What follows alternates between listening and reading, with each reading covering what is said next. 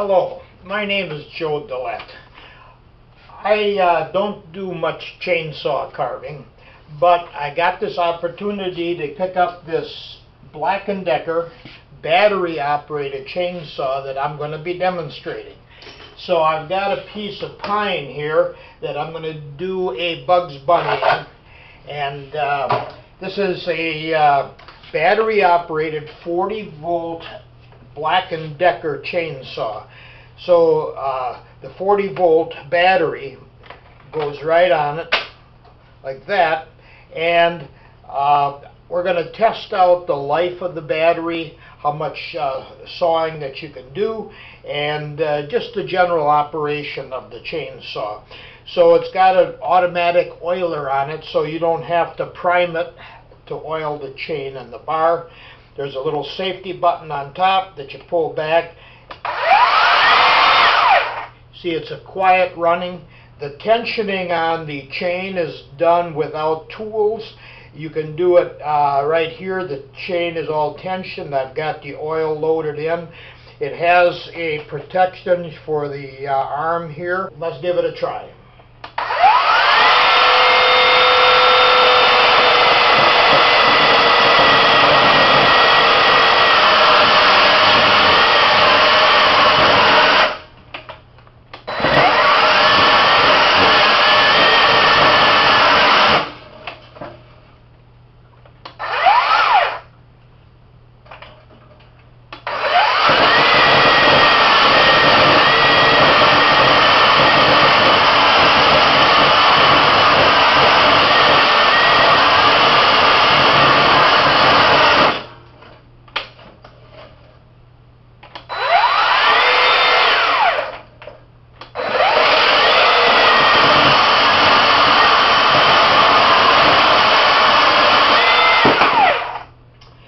So I don't know why it's stopping. Maybe my finger was coming off the trigger. But we're just going to start roughing the block out.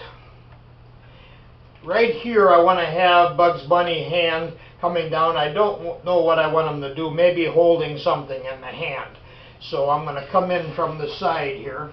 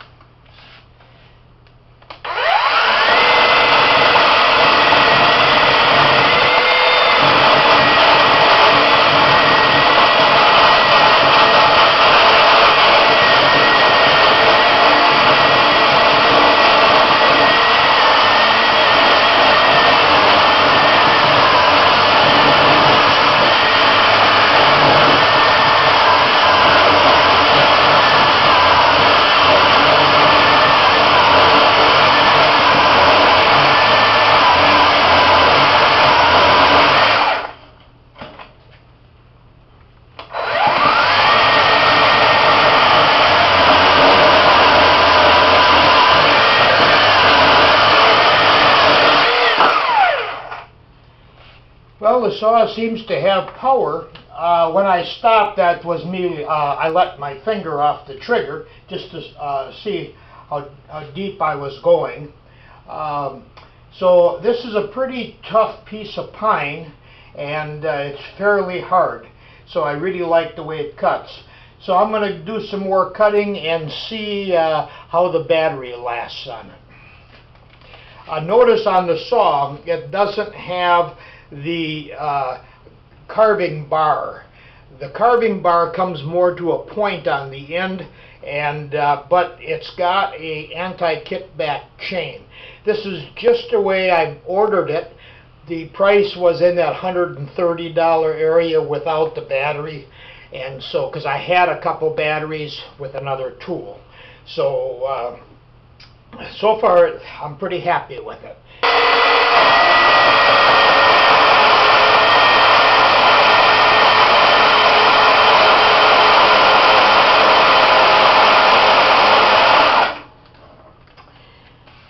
I'm liking the way that it makes a plunge cut. I like this chain and the anti-kickback. So normally, if you didn't have an anti-kickback chain, that would want to buck and come right out of the hole. So I'm pretty pleased so far with it.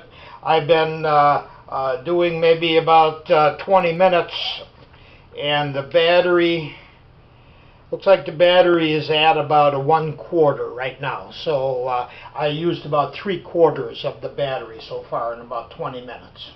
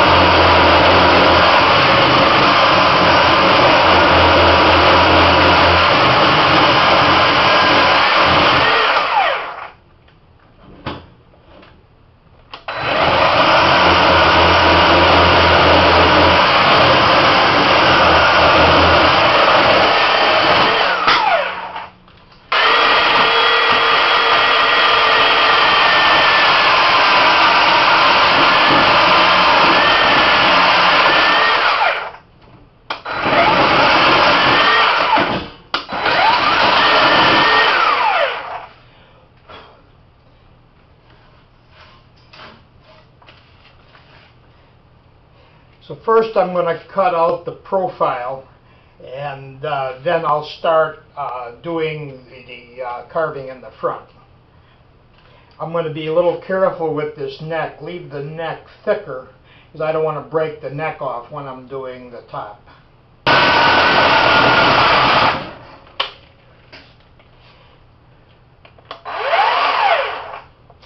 Well, I think that's about the end of the battery. It still runs, but it doesn't have much power.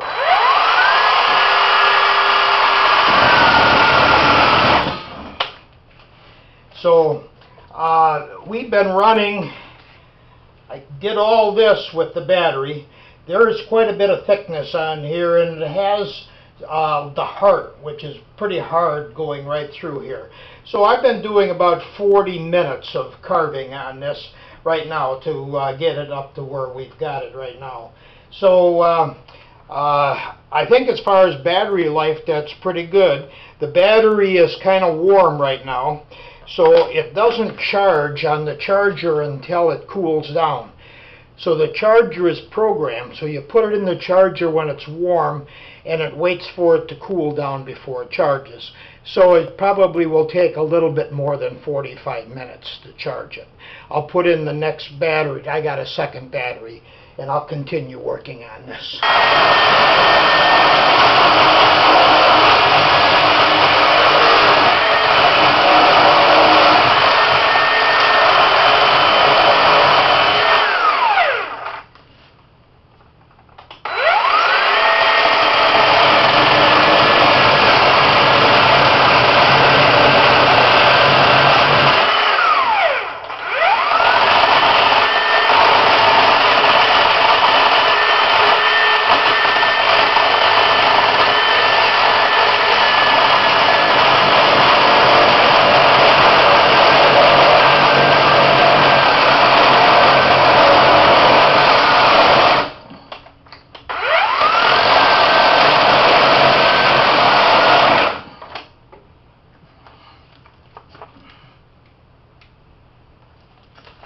So this is the second battery charge.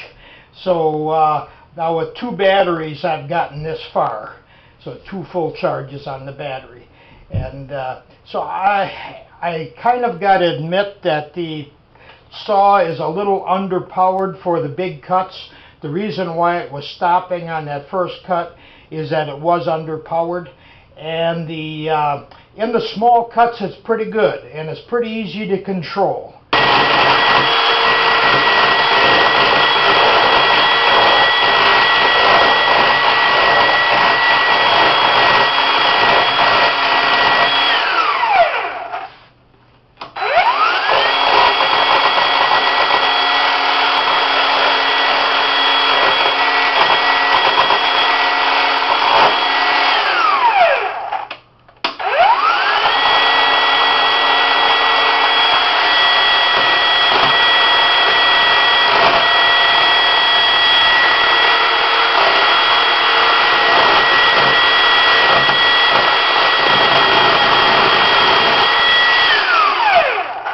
about done with the third battery. After the chainsaw, I'm just smoothing it out with my chisels, just taking out the roughness from the chainsaw. So the chainsaw is a nice tool for a quick rough out. From start to right where I have now is only about maybe 2-3 hours. Yesterday we roughed this Bugs Bunny out, and today we're putting the finishing touches on it. What I'm doing here is putting in the texture for the hair. So the first step was to rough it out with the chainsaw. Then I took my chisels and I smoothed it. I put in the details with my chisel, and now I'm putting in the hair. And to put the hair in, let me demonstrate. I think this technique is pretty nice. Let me get up close to where you can kind of see it here. And I've got a chisel. It is a gouge. It's like a number 7. It doesn't make any difference what the sweep is. And what I'm going to do is use the chisel in this direction. You see, so I'm cutting a chip. You can see the chip curling up from the block. So you can make a lot of lines in a hurry by just pulling it. So I'm kind of plowing. I have my chisel skewed so it's not perpendicular with the cut. It's skewed just a little bit. Now I can skew it more for a wider cut and less for a narrower cut. See, but see how quickly it is. You can make lines for hair. Thank you for watching.